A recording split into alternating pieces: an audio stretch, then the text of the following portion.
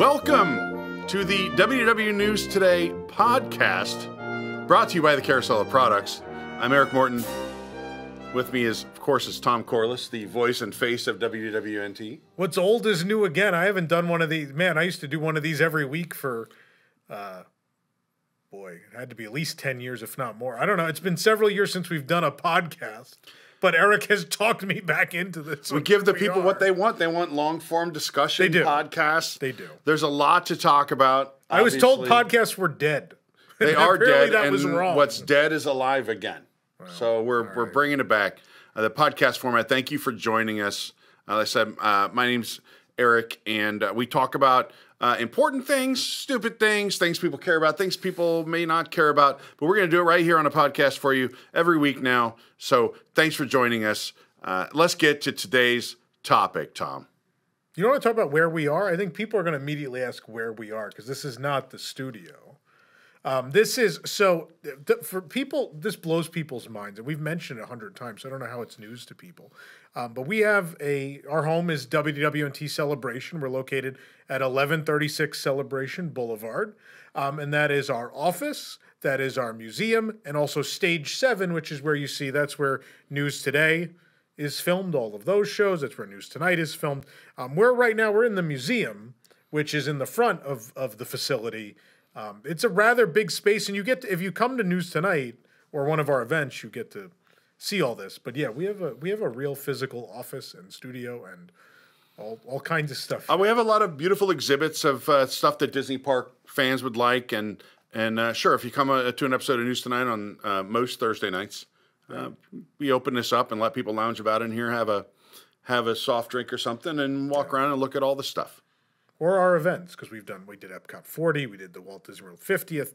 We're doing studios next year. Stage 89 is in May. We did 15th anniversary. We did 16th anniversary. Of us, yeah. So there's some other opportunities. But yeah, you should definitely come see it. Come see something live. But that's where we are. So this is new for us. Jake ran wires to the museum, and we're filming in the museum. The museum. But Can we put it in quotes? Is it a museum? Is it an is a exhibit museum. space? How is it not? I don't know. I don't know at what point something graduates from being like exhibit space to a museum. I think once you buy an actual prop from Walt Disney World's Mr. Toad, I think you're a museum. Well, if that is the baseline, we're good. We're good. I think we're good. Let us know in the comments. Come to the museum. What makes it a museum?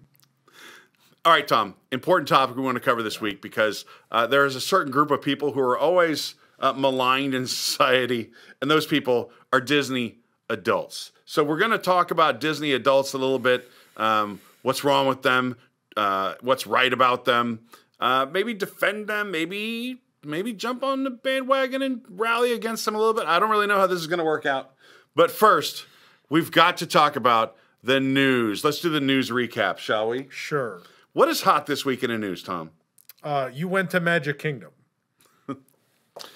A bear was spotted in the Magic Kingdom and prevented them from opening Frontierland, Adventureland, and Tom Sawyer Island. For some reason, Twitter decided to call me the bear because that became a thing. My girlfriend is asking me, why are people calling you a bear? That's definitely not a thing that started here in the YouTube comments at some point. Certainly didn't start on our YouTube channel comments. At any rate, a black bear was found in the Magic Kingdom prior to opening and prevented them from opening while Florida fish and wildlife people took care of this situation. Yeah. And the resulting meme storm and reaction from everyone has been nothing short of hilarious. It's one of those stories where everyone had a good time, right? No one was hurt. It was kind of weird and wacky, and everyone had a lot of fun at the expense of the story, right? It's one of those. I think some background is the area north of the Magic Kingdom and kind of around there has been getting more and more developed over the last several years. Yeah. And through that, the bears have lost whatever habitat they have. People go, there are bears in Florida? Yeah. Actually, I didn't think there were this far. I knew they had them in northern Orlando, like Longwood, more wooded area, a lot of that. I know that they've had problems with bears up in Longwood. I did not think when I put my dog out in my backyard that I had bears nearby, but I didn't. I have bobcats, alligators, bears, snakes. We got it all here in Florida. And there's some on your side, but I think really the left side of property is where a majority of developments happened the last, like, in the 10 years I've lived here. And I think that's probably where a lot of that northwest end of property, which is where Magic Kingdom is, kind of. I don't know. Yeah, it's pretty incredible. The bear ended up in there. Like we said, it was, I guess, tranquilized by wildlife officials. And there is video already. The bear has been safely relocated to the Ocala National Forest.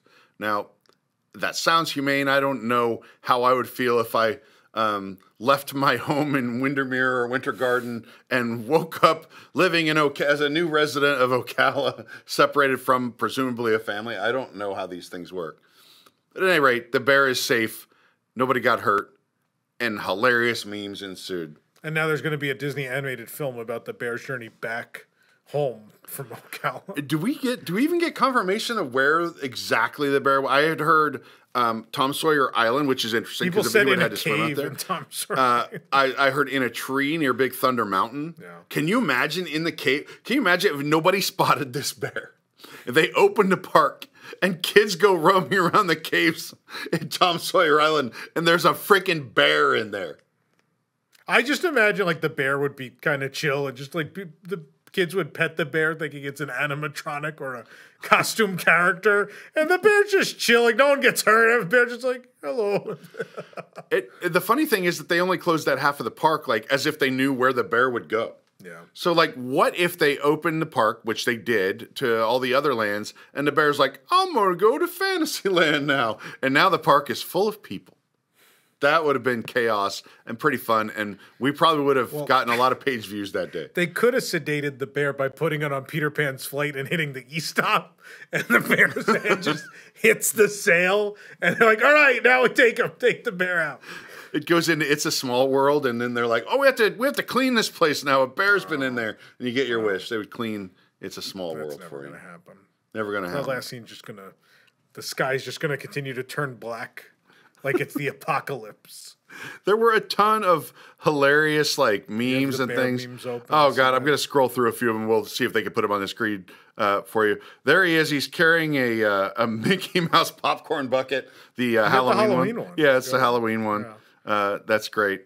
You know, this guy raised his hand. Who had a bear for September? There's a lot of news at Disney. That's do you know what that's from? That's Cabin in the Woods. Oh, Cabin in the Woods. Yeah, so he's like, everyone's taking bets on what's going to happen. Oh boy, I need my glasses for some of these. Right? He's got a castle selfie. There he is, walking around Fantasyland. Is he meeting princesses? Yeah, he's at Princess Fairy Tale Hall. This one bugs me. I don't even know if we want to go for it. Because we had already written this and created a graphic for News Tonight this week of Churro Bear with the movie poster of Cocaine Bear, and then that came out after we did that. Here's one that our social media team made, the old Spider-Man pointing at one another. That was Michelle on our social media team that made that, and that made the rounds. And then a lot of people just putting pictures of the bear riding attractions. There is Buzz Lightyear Space Ranger Spin. How did the bear get a boarding group? Oh, bear encounter, like Alien Encounter. Yeah, bear encounter. I love the bear on Tron Light Cycle Run.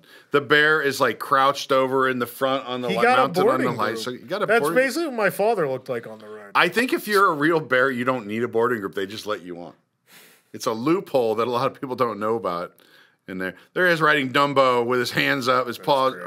They said it was a female bear. Yeah. I apologize. Pirates. Pirates, of course. Pirates. But you know who would stop the bear from riding pirates? The bats. Batbeard the pirate would not take kindly to this. We had the bats don't want anybody riding pirates. The bear's pulling the sword. I like the guy. Stone. My favorite is the guy in the background looking at his phone. That's my favorite part of that. He's like, whatever. And the bear has joined the bear band. He's playing guitar left-handed. He's the sixth bear rug. I'm sorry, she's the sixth bear rug. Oh, she met Minnie and Mickey, of course. These just go on and on for days. But, I mean, this is one of the most hilarious stories. you know, it didn't set the internet on fire, but it set the memeverse on fire. Maybe some of the best memes that we've seen in a long time with the bears. People ask a lot of dumb questions too. How did that bear get into park? Well, how do you think the bear got into park? He made a park pass reservation after buying a ticket. See, you're stupid. You can't figure out how to work this system. The bear did fine. He's got Pixie, or she's got Pixie. The bear understood that not only did it need to buy a ticket, it needed a reservation. But, I mean, the park is not surrounded by guard towers and guys with machine guns, right? It's actually kind of scary how bad the security at the park is. But I don't know if I really want to talk about that. But. Well, I don't want to really get too much into it, but it's wildlife. Of course, wildlife comes and goes within the park as it pleases, and I don't think people counted on a bear. I don't think a lot of people knew that Florida had bears. I mean, how did the people are always like, how did the gator get into Magic Kingdom, right? And it's like, well, they can climb fences, and it went over the fence, and then it went in the water. And I'm talking specifically about the ones they find in the rivers of America, not the Grand Floridian one, which I think there was less resistance even there for a gator. Well, obviously that resort is built on a gator's natural habitat. Yeah, they're gonna find it. It's on. Yeah, they've always been in that water. Of course, they can, and I think the Bay Lake side is even wilder. So could have came in through there and swam around and got to Seven Seas Lagoon, right? Yeah. But yeah, I mean, all sorts of wildlife comes in and out of property. They're looking for humans who are trespassing, not, they're not so much looking for wildlife. I don't think Disney security is equipped to deal with a bear on the No.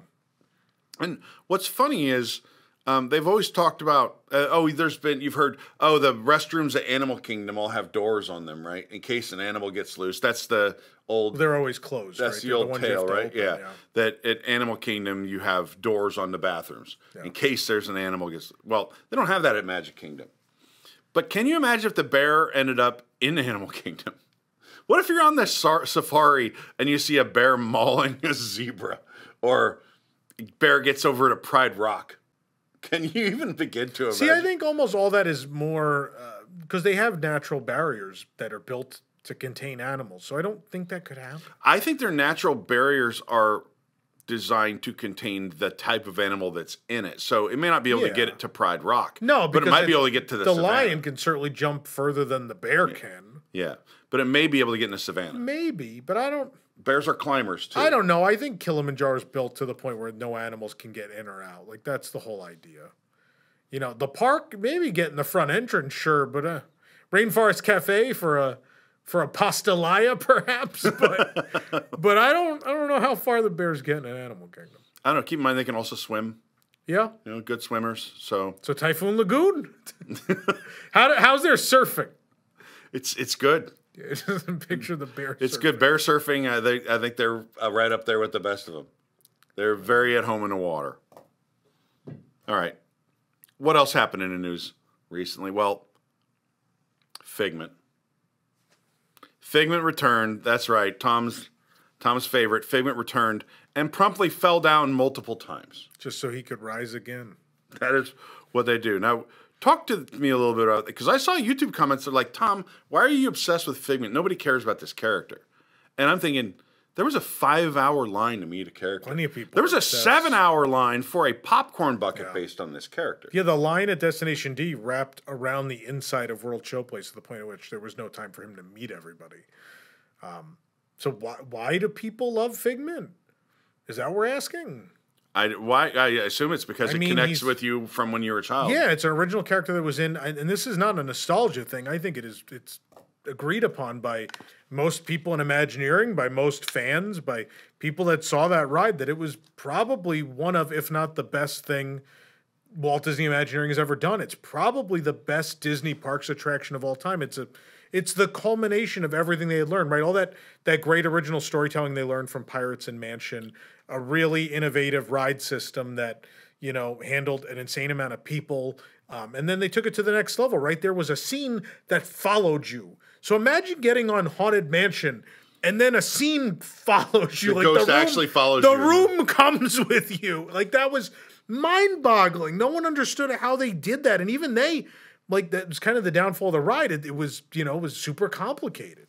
It was a giant turntable, and this guy in an airship created a purple dragon in front of you. They sang to you, and then magically they floated away as you went the other direction. I mean, it was an incredible ride. It's unfortunate that he's gone, and it stuck with people. But beyond that, right? Like if you're the generation after that, like that Sherman Brothers song is super catchy. I think a lot of people fall in love with Epcot, and he is Epcot, right? Like that's his park. There's something cool about it. It's a park with an original character mascot. How many other Disney parks have a original character that is their mascot? World Showcase also, they have that trash can everyone's upset is missing. All the day drinkers are up in arms because the trash can from the outside the Rose and Crown is missing. Let's save this part for the Disney adult discussion because I think this falls into that territory. The day drinkers, they're definitely this garbage can falls in there. Yeah, the garbage can. Yeah, that is. People are concerned about it. I think he has a name. It's Benny apparently. There are 12 Disney parks, and how many of them have an original mascot? The answer is one. And it's Epcot, right? Magic Kingdom.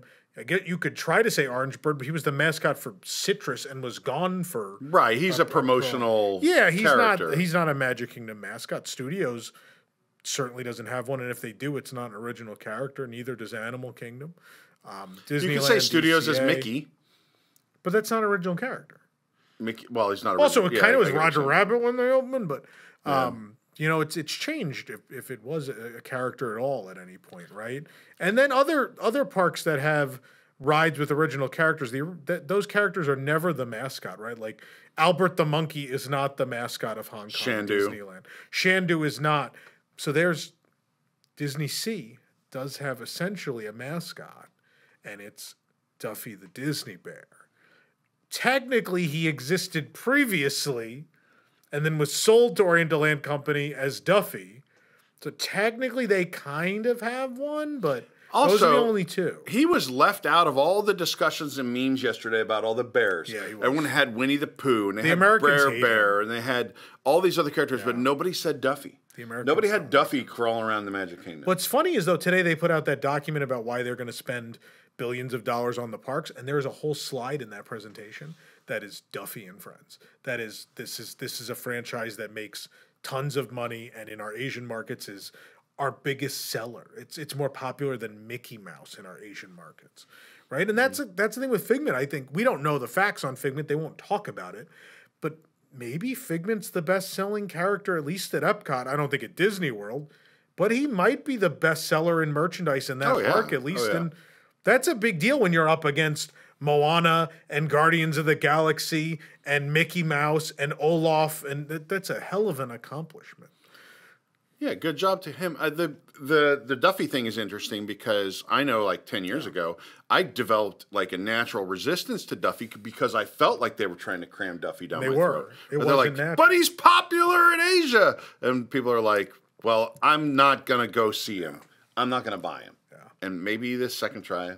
Should I tell the Duffy story? Is it a good time for the Duffy story? Tell the Duffy story, Tom. We have no time limit. We don't. As if we don't have to be anywhere in like an hour. Anyway, so for those that don't know the Duffy story, this is what's nice about this. We don't have the time to tell these things on the other show. The backstory of Duffy is Disney in the early 2000s decided they were going to make a plush bear to sell at the parks and even Disney Store, and it was just called the Disney Bear. That was the name of it. How creative. It was the Disney Bear, and they tried. There were different variations. It came in colors. It had holiday outfits. They tried. It didn't work. And so what happened was it was such a big initiative that they reportedly had millions of bears left. They just had them. They existed. They were made, but they couldn't sell them. So at the same time, the Oriental Land Company, who owns and operates Tokyo Disney Resort and obviously Disney Sea, was looking for, because that park was very similar in its original intention to Epcot.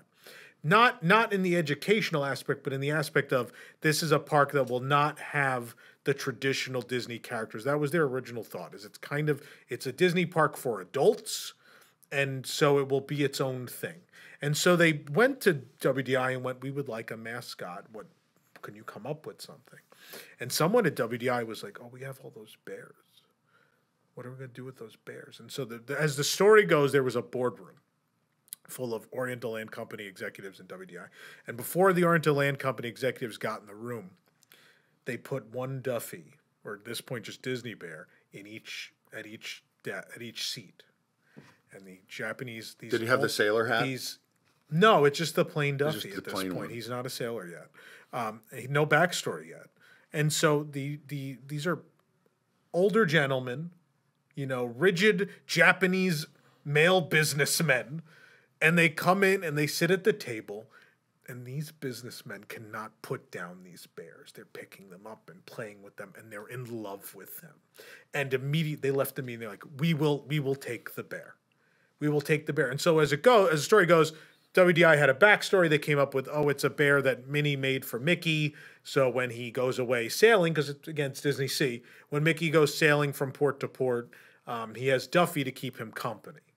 And then Duffy was a huge hit. They were like, well, we need more. And they did Shelley May, which was Mickey making a bear for Minnie when he's gone.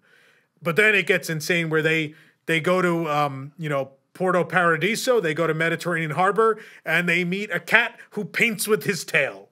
And then they go to New York in the early 1900s, and there is a ballerina rabbit. And there is this bear that bakes, or a dog that bakes cookies. So we got bears on the There's brain. a turtle involved. There's a turtle. Point. That's later. That's after Disney buys the rights back. So Disney sold the bear rights to OLC. And the funny thing is, at this point, when Disney learns how successful it is, in order to get the rights back to the thing they created for and sold to OLC, they now have to pay licensing fees to the Oriental Land Company to license back the thing they created. Because organically, very innocently, it became a smash hit in Japan because everyone just thought, this is cute and I love it and I want to carry this. These adults who live a life where they are, it's a very rigid life, right? There's very little self-expression. And Disney is a place where these people can let loose and be themselves and maybe, do things that are not acceptable in normal Japanese society. And everyone just was so enamored with the idea of carrying a plush bear around. It just made people feel good and happy. And it was a giant success. And Disney immediately was like, now it's our turn. And the Americans were just like, I don't want this. So people carry around full-size plush is very common there, is it?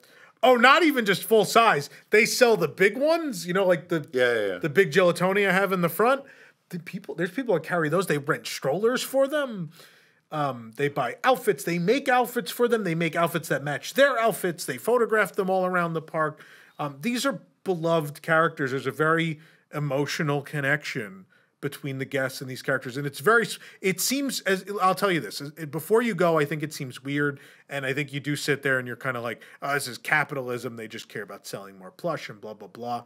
And then you watch people with it in the park, and it's kind of this sweet, and this plays into the Disney adult thing too.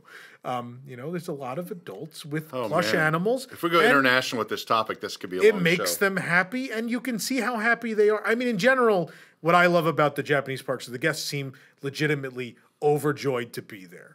And part of it is I'm going to carry my bear around and take cute pictures and be myself and I don't care what anyone thinks. I'm going to be me and I'm going to have a good time. And I appreciate that. But that's the story of Duffy and how that all came to be. And then Disney trying to capitalize on, what happened in Japan. I want to go back to what you said. So the story is Mickey is traveling from port to port. He's a sailor. But without Minnie. Correct. So being a woman and this being Japan, she cannot come sailing with Mickey. It's a different time. It's the early 2000s. It's it's no one was. I just picture Mickey being like a Navy guy traveling port to port, and she sends Duffy to make sure that he's not cheating on her. It reminds me of in Ghostbusters when they're fighting the Stay Puft Marshmallow Man, who is a sailor. And they're like, well, he's in New York. We just go get him, and we're all good. But that's I've been to Fleet Week. I was a Marine though, so different time and place. But spent a lot of time at sea. Did you serve with the Stay Puft Marshmallow? No, nor did I serve with Mickey. I had 18 months of sea time as a Marine, but nobody ever sent me with a little plush bear. Mm. But I probably needed supervision back in those days.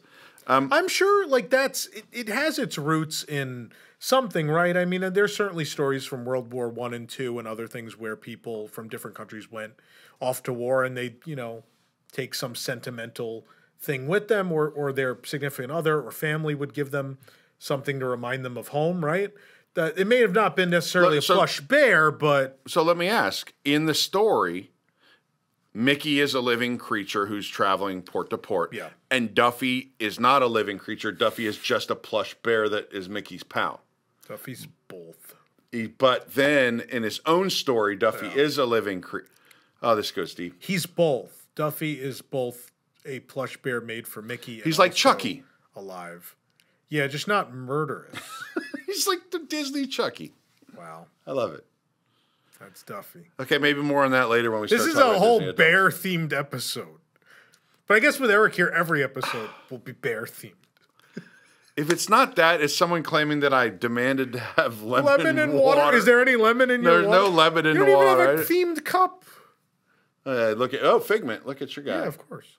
This is my $44 corksicle that I didn't know was $44 that I bought and then realized I paid $45 for a cup. What did you think corksicle was? Well, I knew it was a cup, but I didn't know it was $45. You didn't know they were expensive? No. Like, I don't live in the real world. My only exposure to things is in a Disney theme. Like corksicle and Yeti are like kind of the same. But like the same Tervis, I thought it was going to be like priced range. like Tervis. I didn't think it was anything. Well, Tervis is mostly like plastic. These things, that's probably is that steel or Tervis aluminum? is or still something? $30, yeah. Yeah. So yeah, you're gonna pay a little more for that. What are you gonna do? $45. $45. It's like women with their emotional support Stanley cups, right? That's the thing now. Those are expensive. There are plenty more purchases you can make at Disney World for $45 that are dumber than an insulated. I don't know. I tumbler. could get a filet mignon probably. Yeah, you can do. That's true. It seems somehow better You than. can't drink out of Although I mean, Figment is on this cup and he's very cute. I love him. I don't know. Your shirt probably costs a lot more than that. Is it more technologically advanced? No, it's just fabric and buttons. But it does have empanadas on it. Well, there you go, empanadas. Yeah, so, also crumbs from something I ate this morning. Take all the time you need to clean yourself up. Just in the middle of the podcast, just brush myself. There was a bit of Popcorners residue. Yeah, I'm gonna do it too. You never know. On my shirt, I had Popcorners for breakfast. There you go. We're off to a great start. I'm trying to figure out what popcorners are. You I was thinking Pop Warner. I was like, oh, yeah, the All-Star Resort's full of kids and cheerleaders. Popcorner weekend. It's Popcorner weekend. No, Popcorners are popcorn chips. You've never had them? They're delicious. They're shaped like a tortilla chip. I promise this episode is not sponsored by Popcorners, by the way. I promise. No, they get everywhere. Like sand. It's coarse. Yeah, it is. It's all over my shirt. I didn't notice because it's white cheddar and it's a white shirt. I didn't even realize it was there until I felt. You had white cheddar popcorners for breakfast? I mean, we're going. If you want me to spoil what's happening, we're going to a review lunch at Le Cellier. So I didn't want to have like a meal. I just wanted something to tide me over till our 3:00, 3:30 Le Cellier reservation. All right, makes sense. No. Last news story I think we should talk about before we get to the meat and bones of the show. Disney expansion. They announced that they've got over 1,000 acres of land poised for expansion. They're going to spend something to the tune of $60 billion over the next decade on expanding parks and resorts and Disney Cruise Line. And some of that, I mean, for those watching out on the West Coast, we know the Disneyland Forward project has been put out there quite a bit. For here, we don't really have a ton of information about what they might do. They just kind of dump out some concept art every now and then, just like, hey, I saw this guy sketching on his desk. Here's something. The disclaimer you have to go with Disneyland Forward, though, is that it's really just so they get zoning. It doesn't necessarily mean they're going to do what they showed you, and it doesn't necessarily mean the next 10 years all of it's going to be done, right? That's the thing with Disneyland Forward. Now, there are more concrete things for Disneyland we know. We know they're building a Avatar land. We know that. It's been said that it will be similar in scope to the one at Animal Kingdom. So we assume it's a land, and it's big, and it's going to be at least $1 billion, if not, with inflation. They spend over $1 billion on the one here. I imagine it's going to be. We don't know where they're building it, right? Supposedly at Disneyland, but we'll see. Well, but either way, they're building it in the resort, so that's $2 billion of 60 spoken for, right? How many billions of dollars we can attribute to the cruise line? Yeah. Between I assume it includes the Treasure, the Adventure, and Ship 3 in the Wish class, which is still unnamed, and also the work on Lighthouse Point, right? Here's a question a lot of people had. people were saying with great conviction to me that the Adventure is the Chinese ship that they bought. It is. That's not a Wish class ship. Why would No. it be the third class of the? Oh, I see. You're saying Wish I'm Treasure saying and third. Okay, there the you third go. class, which it all gets confusing because now the Adventure is boat 7, so Right. it has skipped. 7. Yeah, 7. It skipped a boat, right? So boat 7 is supposed to be the one after Treasure, but now because they bought the Adventure, that is now ship 7, and it's super confusing because it's now a different ship of a different class introduced in the middle of the rollout of the Wish class, what began as Triton class. Now, do we believe that the Chinese ship that they purchased is going to operate primarily out of Asia? Yeah, it's just, yeah. Do we think they might have Duffy theming on board? Do you think maybe certainly a could. Duffy ship? Certainly could. Captain Duffy? Yeah. Maybe Gelatoni could paint the Yeah, stern I'm sure of the that'll ship? translate to Singapore. Yeah, why not? I'm Maybe I'm voting right now for maybe him as a Gelatoni. sailor is the atrium Yeah. statue, right? I want Gelatoni on the stern painting I'd love the that. name If it's with his all- tail. Like the Duffy characters are the main characters of the ship. That'd be They adorable. would never do that. But they might. It's Asia. You never know.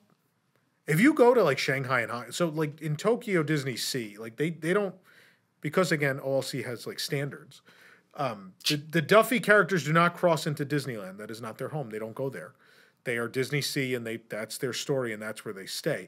Then you go to Hong Kong and Shanghai, and the rules do not apply. Like Duffy merchandise is in every store in the resort, and Duffy's waving from the castle. yeah, it doesn't matter. It doesn't matter at those two parks. They're everywhere and in everything. And those are the ones where Disney controls them, right? So, I don't think Disney has the restraint that OLC has in that it's like, yeah, they could be the mascots of the ship, sure. So $60 billion, though. That's a lot of money. Surely that's at least another resort, right? Another hotel. Several, maybe probably. Reflections. Definitely the new Shanghai one. The new Shanghai one. Yeah. Surely Reflections, right? They're Something's keeping gonna that happen. permit open. They have that land. That DVC is, You just spend all this money to do the cabin. You spend all this money to redo Trails End and to redo nearby facilities. It's something's going to happen. It may not be what it was supposed to be before, but it's going to be something. That land is empty and it's prime and it's, they went for the easy money first, right? They were like Grand Floridian. Polynesian. Well, what they did first is Grand Floridian. They just bought a building. They Yeah. just were like, you guys are going to remodel it, right? Do you want us to change your room? No.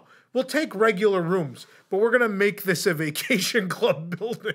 We'll just buy it from you. I've never stayed at one of those, so I don't, at one of the DVC Grand Floridian rooms. Oh, the real ones are beautiful. They're gorgeous. I love that building. But this is just a regular building at the Grand they bought with the new remodeled rooms that are going out to the entire hotel. But it's DVC. Hey, got to make that money. And then Poly, they're building the tower. And then the question is what's next? And it's got to be that, right? I don't, unless they're going to move forward with another Bay Lake Tower. I think Reflections is next. They could knock down one of those garden wings at Contemporary and put another Bay Lake. One remaining, yeah. The one that's remaining, Yeah. and put something there. Yeah. Obviously, Disneyland Hotel is opening their I don't even know if that counts, villas 'cause soon. that's so soon. It's already that budget's already spent, right? That thing is ready, almost ready for action. Yeah. I think we're definitely looking at Park 3 in California. I think we're looking at a lot of money. They said, what'd they say, $17 billion in Florida? Yeah. So, well, they have said that in the past. So that's got to be... Then they said we're pumping our brakes on that because of business climate. And then people thought that was them taking shots at the government in Florida. Some were saying, no, it's just that they're losing money. I don't think they said they were pumping the brakes. I think they just said like it's over a certain amount of time. So that's 17 of 60, right? Yeah. Which is Florida. So and the other thing you have to remember, Hong Kong and Shanghai are in this too, right?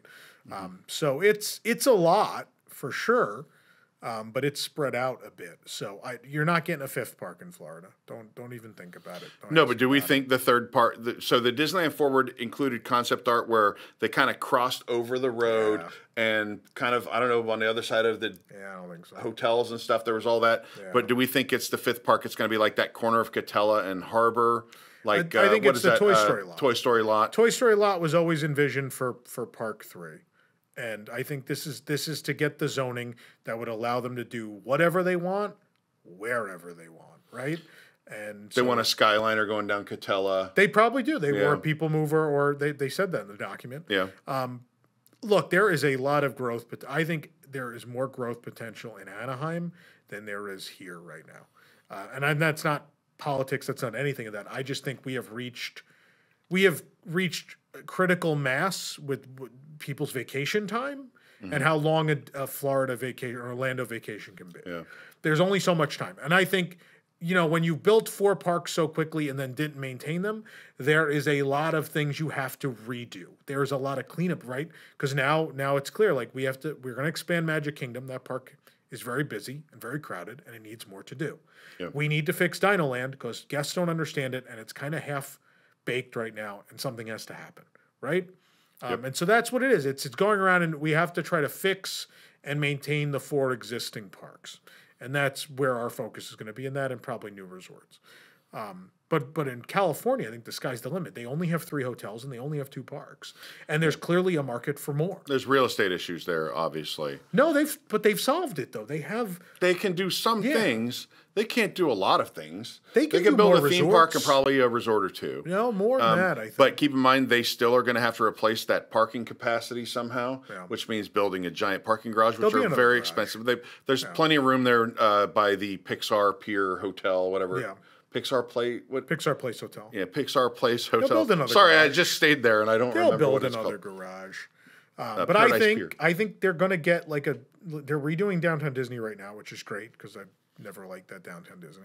And I don't think there ever was much of value for people other than I know you love your bar. Uva Bar, was that your thing? Rest in peace, Uva Bar. You will be missed. You were a nice place to go when my back was tired and my feet were sore and my stomach wanted alcohol. Yeah. So, I mean, I think there will be another district that connects to Park 3. And I think there's more interesting stuff that can happen, right? Supposedly they own Garden Walk. Like, that's a thing they can do something with. Again, at some sort point. of disconnected from property, a little awkward. It's it awkward. It won't be traditional in the layout of like Disneyland Paris or Hong Kong or here. It's not going to be like that because they're boxed in. But if they get a green light to run a Skyliner down Catella, or something like that, then that they comes can't into play. run a Skyliner though because that guy that has those toys he throws up in the air. Oh, he shoots on the Harbor. glow in the dark. Yeah, things? he's gonna get caught in the lines. They can't. Oh, that poor guy. They can't do it. That walk down Harbor is just. It's rough. Can we just please put a moving sidewalk in there? Just please. They know a lot of those people stay down at the, hotels south of the park. Yeah. Right. We'll see what happens, but I think there's a lot of promise there, and I think we know what they're going to do, right? We're not going to get original storytelling. They've told us what they're going to do. You're going to see a lot of Zootopia, and you're going to see a lot of Moana, and you're going to see a lot of Wakanda, and you're going to see, there are those cornerstone franchise, Toy Story, cornerstone franchises that we're going to continue to see a lot of. You're going to see themed lands based on films, and that's what they're going to make, and that's what you're going to get. Josh Tomorrow did specifically mention Wakanda. Yeah. Black Panther Wakanda land. Yeah. Doesn't mean anything, right? It's just something he said that. No, but they're going to build Zootopia again, and if it's not in Florida, it's going to be in the U.S., and that leaves one place. Yeah. World of Frozen? Yeah, for sure. Why not? If you go to Disneyland, there is way less Frozen stuff than there is at Disney World, right? No, I think for sure. Like Fantasy Springs is some of the stuff they've shown, but we know for a fact that OLC is not going to let them replicate a lot of the Fantasy Springs stuff. They're really just using it as a placeholder to show what we could do. But World of Frozen, right? That Wandering Oaken coaster and Frozen Ever After are 2 things that, a second boat ride with a drop is not a thing at Disneyland, so that's something you could do. And they don't, as far as kids coasters, what they have Gadget. Or it's not even Gadget. It's Chip 'n Dale's Gadget coaster. Gadget coaster. Starring Inspector Gadget. It makes sense. It makes plenty of sense. The sky is the limit, I think, for Disneyland. I think there's a lot of opportunity there. And the market will bear it, unlike Florida, which we're seeing a bit of a decline, but they're convinced that's not permanent. They're convinced that $17 billion could be spent and people will show up again, and we'll see if that's true. I don't know that the $17 billion is still the number, right? I do recall them kind of saying we're backing off that right now. Well, some of that included the Epcot expansion and stuff, so there's only so much left. There's still more than half, but Yeah. It was pretty sad. They had a graph, and you look at what they spent, like 2020. It's like below the line. Oh yeah. And now, obviously, they're saying, oh, that we spent a lot now because they had delayed a lot of that construction budget. So I like that it started 20 years ago with Mission Space. Yeah. And I'm sitting there like, you didn't pay for Mission Space. That was HP/Compaq that paid for Mission Space. they might have had to pay to knock down Horizons. Maybe But demolition costs. Either of way, Horizons. what's funny about that is they're trying to show a correlation between what they spend and what they make. And they're Right. like, if we spend more, we'll make more. And I'm looking at... And then the stock dropped 2% immediately. Yeah. You look at that previous, the older era with Everest and Mission Space and Tower Terror in California and all that. And I'm sitting there, I'm looking at it, I'm like, guys, you listed kind of all your projects for more recent years, but I can, I know for fact that you've omitted a hell of a lot of stuff from this last decade. Yep. There was plenty of stuff you did in this time, right? The same year of Mission Space is Mickey's Filler Magic. The same year, you don't have all that money you spent in 2005. You built Soarin' in Florida. You built Lights Motors Action. You built, in California, you built Buzz Lightyear. Like there were other periods of a lot of spending there that you just kind of were like, that's not important to the story. Just look at, we built all these themed lands and look at our profits. And it's like, yeah, it's working for sure, but that doesn't mean you have to be disingenuous about what the people were doing before you 10 years ago. Right? Correct. Correct. It's PR speak. Yeah. Right? So, all right. Well, that is the news. Tom, who brings us the news? The news is brought to you by Carousel of Products, which you can find at carouselofproducts.com. It is the official shop of WDWNT.com. I'm wearing one of the shirts today. I'm wearing the... Easy now. If you think this is good, you should have seen Horizons, which... Is that on sale? I don't even know if we have a few left, I know. Sure. No, we got plenty left. They're available. Not in that color. I don't know if they're... Is this the old That's color? That's the blue one. That's sold out. Because we do try... When things sell out, we try to not remake them. But a lot of stuff is on sale. They're having an autumn sale, 50 to 75% off. We have inventory that must go. We have shirts for $5.50. We can't be making money on this. We got $3 and $4 pins. There's a lot of $5 shirts actually. A lot of $4 pins. Almost everything in the store is on sale. So go to carouselofproducts.com. It's a great way to support what we're doing here. Another great way to support what we're doing here is the WDWNT Interglobe Society. That is correct, Tom. Through Patreon, you could join at patreon.com/WDWNT.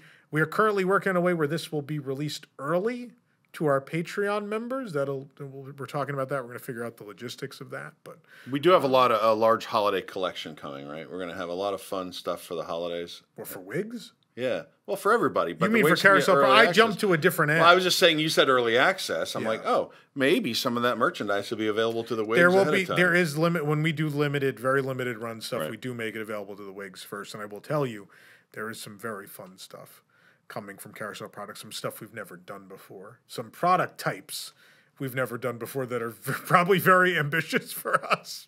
We'll see how it goes, but we're very excited about the next. I mean, we're looking all the way out till next May and Stage 89 already. But a lot of cool stuff is coming. Yeah. Well, thank you very much, Tom. Now I think we're going to get to today's main topic, which is Disney adults. Us. Do they get a bad rap? Well, we are the magic. I think when we wade into this discussion, we first need to define what constitutes a Disney adult. Is a Disney adult just someone who likes Disney? Is it someone who maybe their identity is primarily associated with their Disney fandom? I don't know anyone like that. Is it people that go 10 times a year, or is it someone that only goes once a year but is obsessed with it? They watch are they all the same people? There are definitely non-theme park Disney adults, right? There are people who just like the movies and the TV shows and that's I think that's a thing. And there are people and some of those people do not frequent the parks a lot, I think. Right. But I think for our purposes, being a Disney Parks news entity, we probably want to talk about professional Disney adults. Yeah, fair. We probably want to talk about the park people, right? Which are like people that this is the only place they vacation generally, and it is their identity, and Yeah. There is a spectrum of this, though. I would say, like, even on staff, right? There's like a low-grade Disney adult, someone who goes to the parks a lot, enjoys them, and there's someone who's obsessed with everything. I think you would fit on the one end of the spectrum, but you're not like a Disney bounder. You're not, there's these different compartments. I think I'm a low-key Disney adult. Like, we go a lot. We live near the parks. We go a lot. I do it for a job, but also there's not like, I don't go crazy for any of the merch. I don't wear a lot of. I mean, I'm wearing a Disney baseball jersey. That's about as deep as it gets with me. You know. Sometimes on the show, you don't even wear Disney clothing. You wear that Beefy King shirt or the German Beefy beer King adult. shirt. Yeah, that is the Willow Tree. That now it's just called Hollerbox. But yeah, another great Orlando. I like. Also, an Orient Express T-shirt. Roller coasters. I can name all of Eric's T-shirts. I've seen them all. No, everyone says that, and then they go, "You always wear that," and I go, "This is the 14th shirt in my rotation," and they go, "Oh, you wore it every 2 weeks." I was like, "Yeah, that's it never feels that way." But no, there are these type of things. Right? I used to be like a golfer. I primarily identified as a golfer. I was a Disney person most of my life, but in between, I've been a golfer. I've been these other things. And a Disney person might say I'm not really like a hardcore Disney adult, but my friends that played golf, they'll tell you that they thought I was a hardcore Disney adult. I took a lot of because any foray someone makes into the Disney side, they just are like, "Oh, that's weird." Like people even going to parks. I don't think it matters where you are on the spectrum. I think outside people think it's weird no matter what. That's just what the world has arrived at. The first time I really saw this coming into the conscience of the public, where it was like mocked on the internet widely. Yeah. I think there was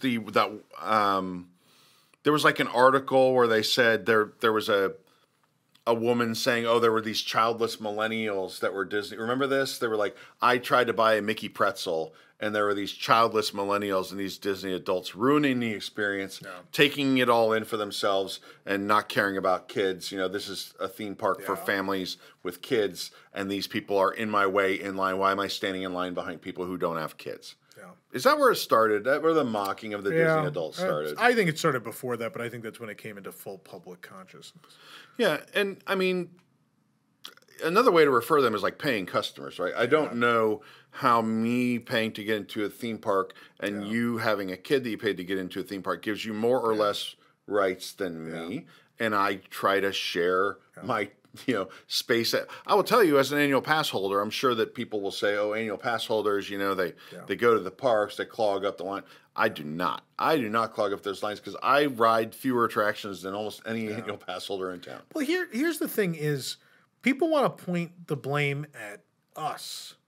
Mm-hmm. That's not who to point the blame at. Number one, the Walt Disney Company, from its, I would say, really from when they started to be on television, when Walt Disney was on television and the Mickey Mouse Club was on television, is when people start to develop a very strong emotional connection to the brand, right?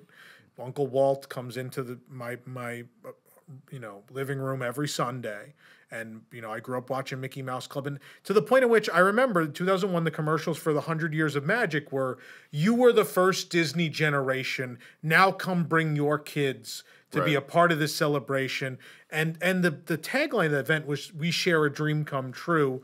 And the song goes, "It's been a part of me, it's been a part of you." It's something that's ingrained in us by being part of that Disney generation.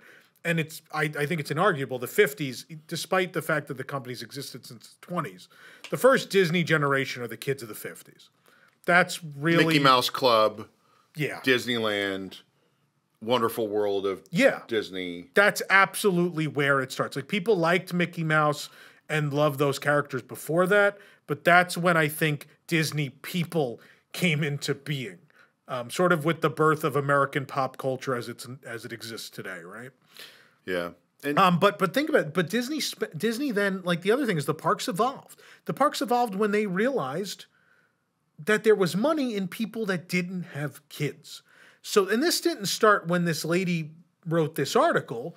This begins a long time ago. Eric, this begins before I was born in the 80s, right? When Disneyland decides we're going to have a dance club, right? When they do Videopolis. When Walt Disney World goes, what if we had a place where adults can go and drink and party and it's New Year's Eve every night? Pleasure Island, right? What if we start building resorts with spas? Do you think children are going to the spa?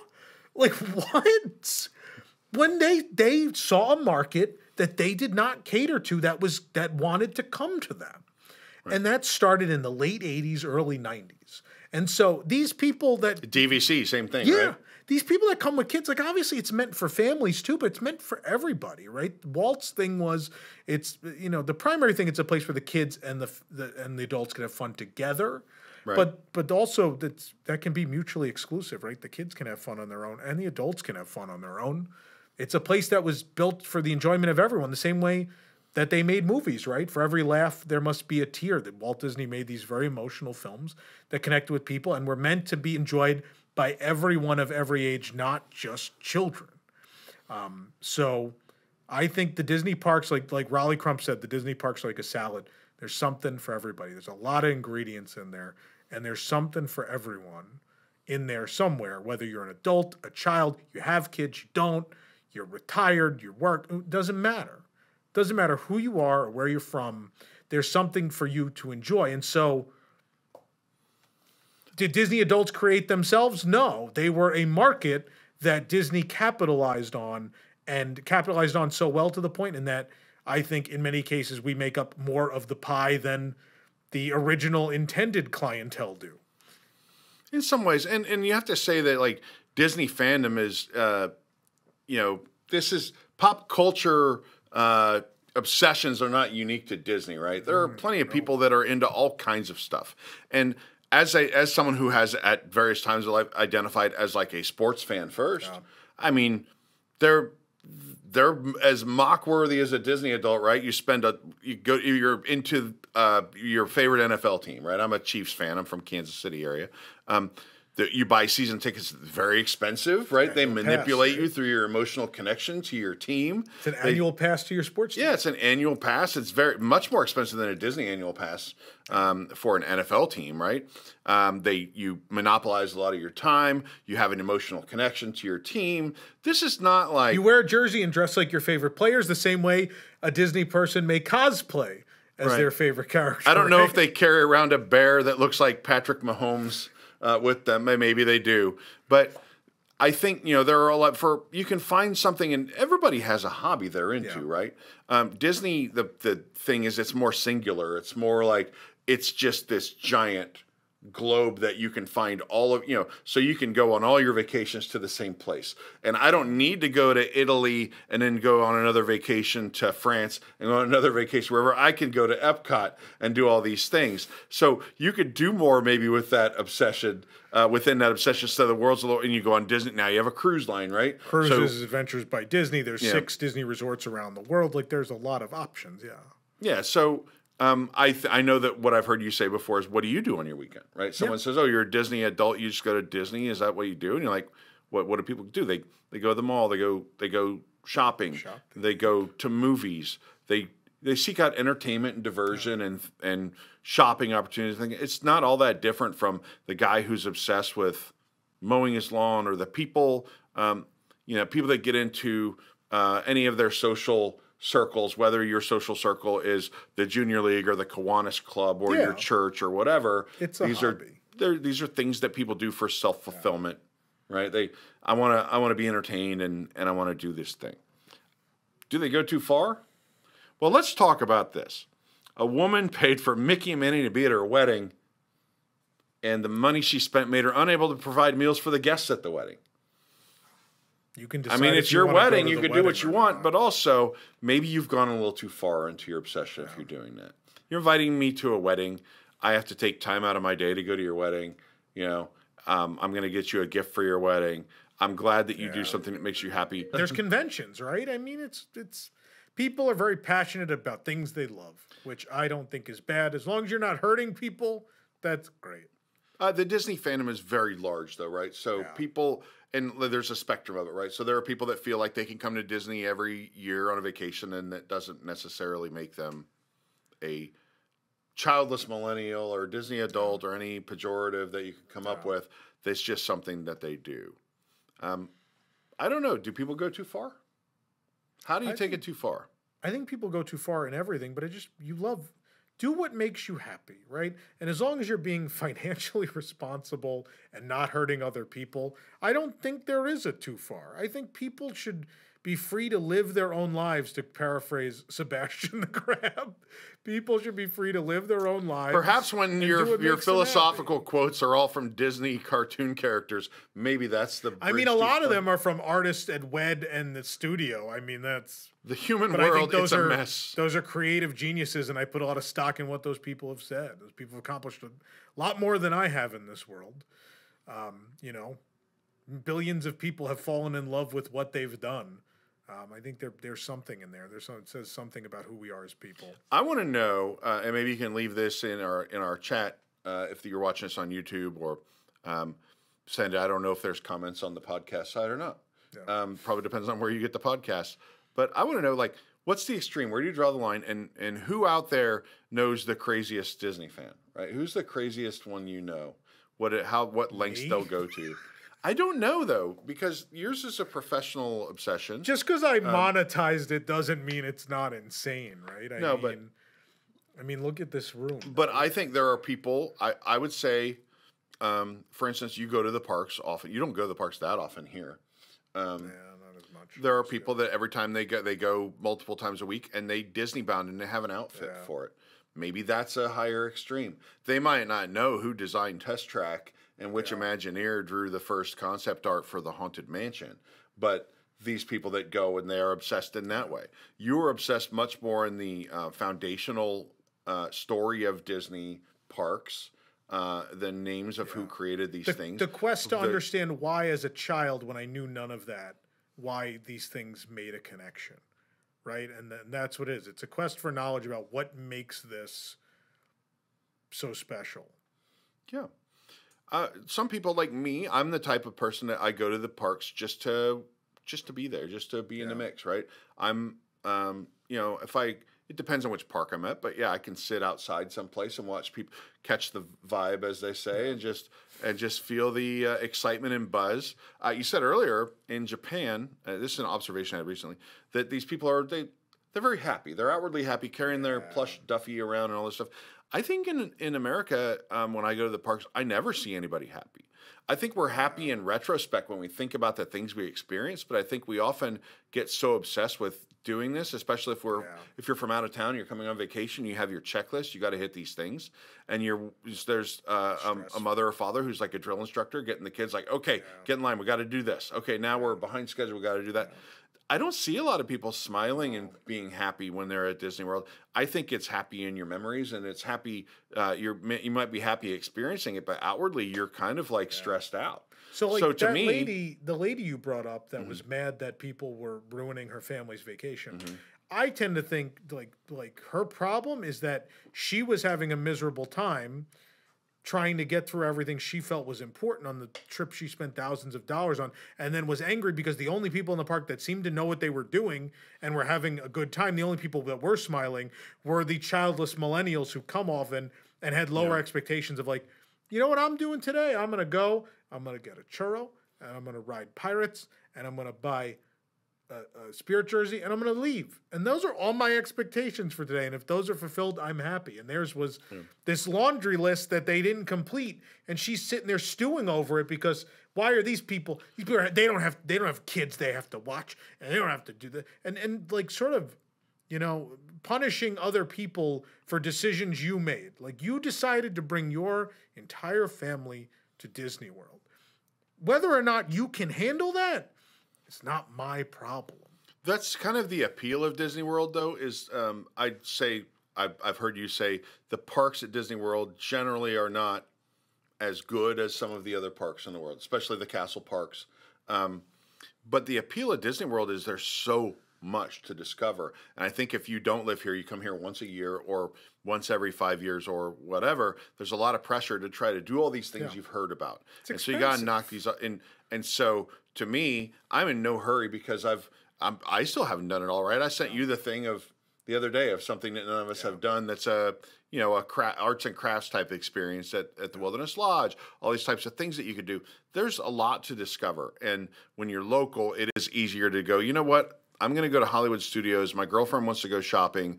I'm going to sit someplace, get a cold beverage, and soak it all in, have a good time. and leave. I don't feel any pressure that I have to ride this ride, see this show. I don't need to. I don't need to jostle for position for anything. Now, the nature of our job, unfortunately, means we do a lot of first day of things, festivals and things like that.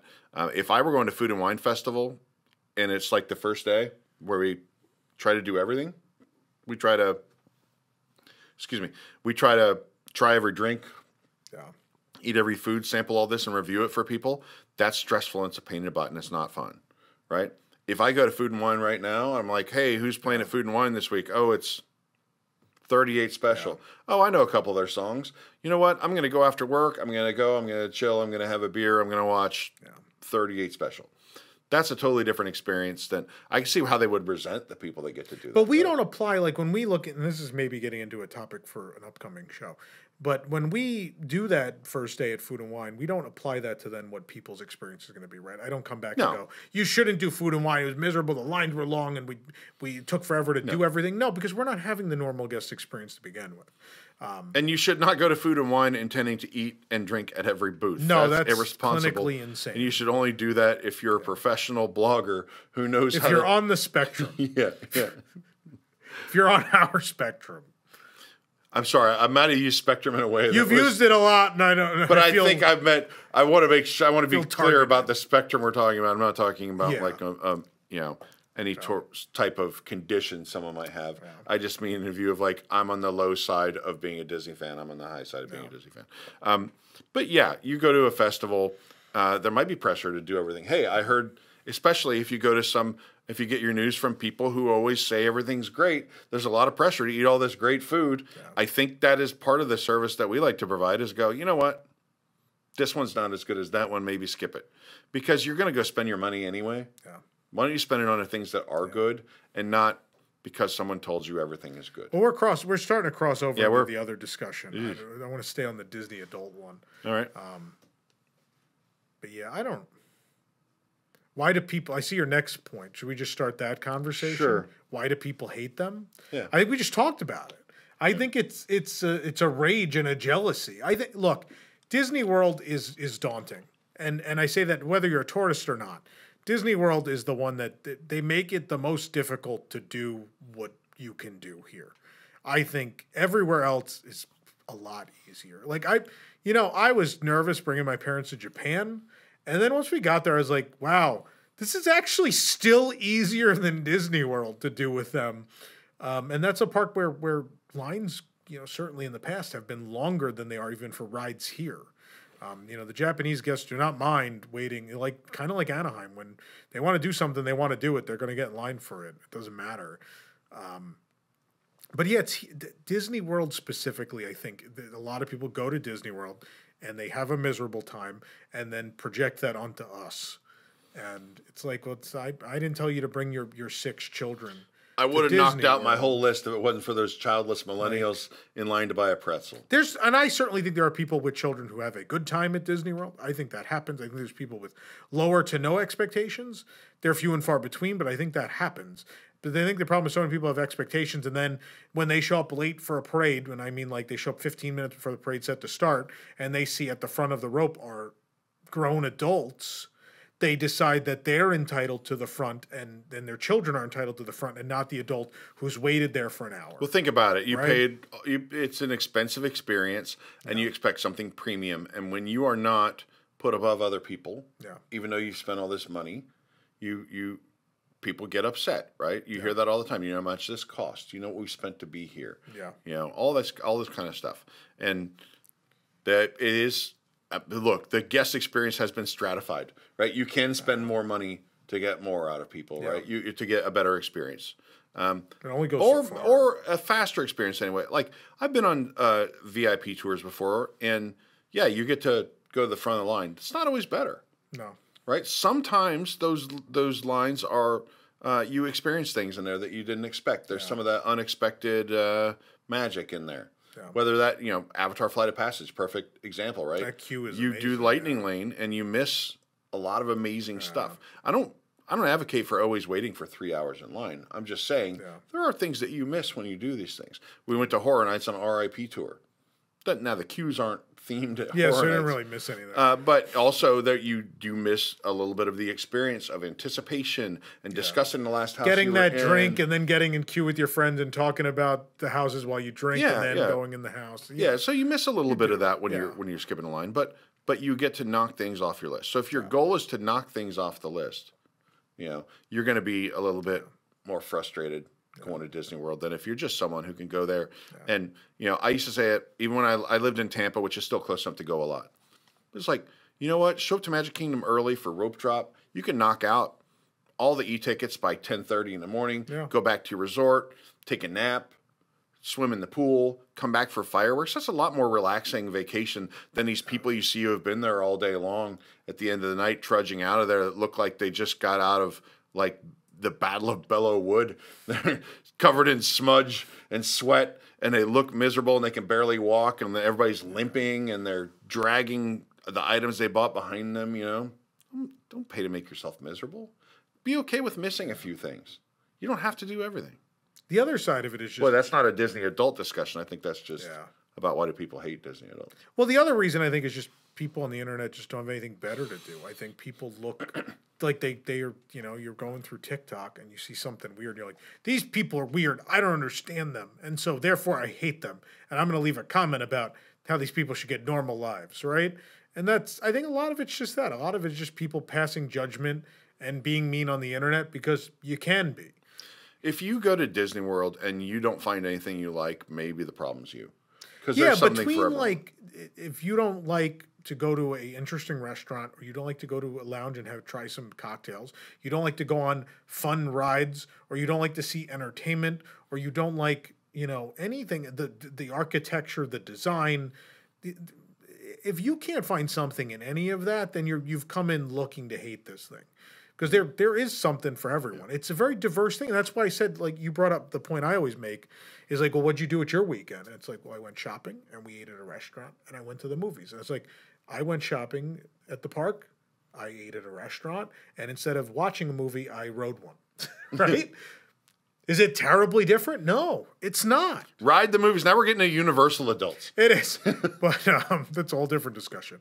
But that's the truth of it. And people just, you go to your local mall and I like to go away and go to a Disney park and have that experience. And I think if you haven't experienced it, or at least experienced it in the way you would have, right? Because there's plenty of people who've been dragged or went with certain family members, whatever, and probably didn't get to do the things they wanted to do and have a bad taste in their mouth for it. But I think if you actually went and looked for the things that you think would interest you, I think like you said, there's a spectrum, and I think there's people that are different fans of different things. Like we have people on staff who their life is the parade. Like they go see the parade every day. They go to the park and they go see the stage shows, and that's it. That's what they love. That's their thing. And there are people that I just want to go ride Tron and Everest, and like I want thrill rides. And there are people like, for me at least with Disney World, what I still love about Disney World, compared to, and certainly when I go to other ones, it's different. But at Disney World in particular, I've fallen in love with, I think the resorts are spectacular, and I love the dining. Yeah. I think like Sanaa and Le Cellier and Chico and, Brown Derby, and like I love living here and getting to go to those every couple weeks. Like those are some very good restaurants, and I love them, and they're super You're going fun. there every couple of weeks. That's very expensive. Cobb salad's $29. A $30 with salad. shrimp. Yeah, but it's very filling and very good. And you also get the bread. I also know people like Nana live for the character meet and greets. Yeah. Not my thing, but I'm glad there's something for everyone. Yeah. Right. But that's the thing is like it's kind of a variety show, right? There's some act along, in all this property that's going to be the thing you love, and there's going to be an abundance of it, right? Whether it's bars and lounges or restaurants or pools or golf or I want to go on rides. I want to do once you find the things you love, there's more than enough of them to placate you for several days. I agree. So I think it is just one of two things. It's people come and have a bad time and blame the people around them, or I think it is just like people on the internet just being mean, which is a thing people do. People just cast judgment, right? I think there's plenty of groups.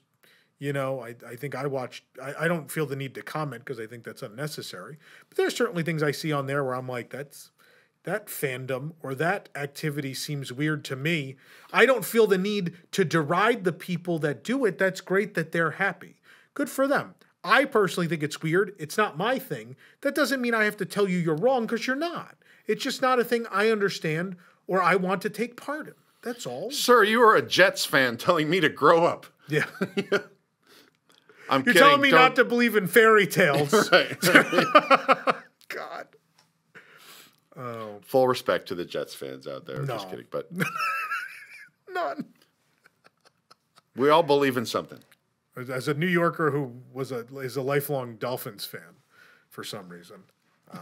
But that's the thing, right? And similar to sports is Disney people are, I think in many cases, like, look, there's people that come later in life and fall in love with it, but they're born and bred, right? I grew up in a household where my parents went to the 1964 World's Fair and they watched Walt Disney on television. Right. And before I was born, they were coming here. I was born into it. It was passed down from generation to generation. And the same thing about sports fans, right? The same thing with religion too, right? Yeah. You started at church when you were a kid. I think a majority of sports fans, usually you're a fan of the team that was passed down to you. It's usually, like, don't get me wrong, there are people that split off. Like Nick, in Nick's case, his father was a Yankees fan, but he became a Red Sox fan. God knows what happened.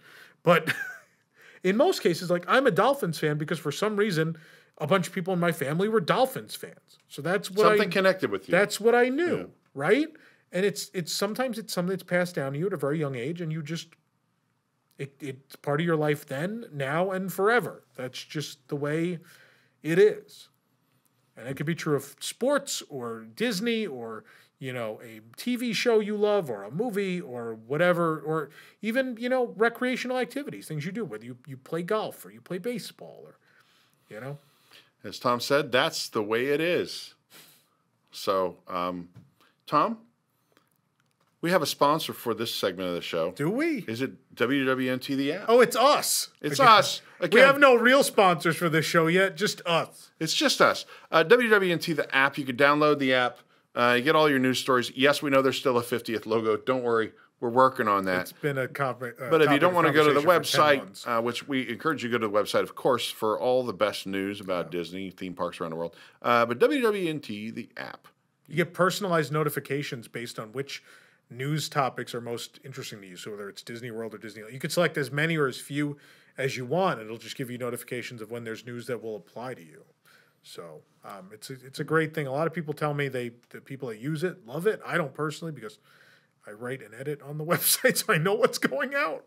But the our WIGS members and such that use it always have very kind things to say. I know it makes a big difference for people. My girlfriend's a big user of it. Anytime there's a typo on the website, she'll send me a screenshot from the app with a little arrow, hastily drawn arrow pointing to the typo. The app. It's a great way to get our content. Yeah. Look, it's been a pleasure today, Tom. Our first foray back into the podcasting world. And thank you for watching. Please discuss in the comments what you think. If you have thoughts, helps us with whatever this algorithm does and all that kind of stuff. And we'd love to hear your thoughts too. We'll be doing this every week. And until next time. Well, there will be. I just want to clarify before we shove off. This is not like the permanent structure, right? It's a growing, like the parks. It's a living, breathing, evolving thing. There could be more people at this table with us, depending on correct. We will have guests. We'll have different topics. In fact, we'll do more interaction. We've, if you follow our YouTube channel for our next episode, we've already asked some questions about what people think about the topic. Yeah. Do we want to talk about the topic? The topic is going to be the state of the Disney fan community, whether it's journalists or bloggers, vloggers, Disney loggers, Disney themselves, whatever the case may be. Just some asking some interesting ethical questions about the state of the community. Why is it the way it is? How does it differ, on different coasts and different regions? Things like that. So anything and everything related to the state of the fandom with, whether it be just the fans out in, out there or these entities like WDWNT and Disney that provide the news or, whatever the case may be. Well, thanks for letting us bring this back, Tom. I think it's going to be a fun journey. Yeah, Hopefully I'm excited. People like it. Yeah. Until next time. See you real soon. We'll see you real soon.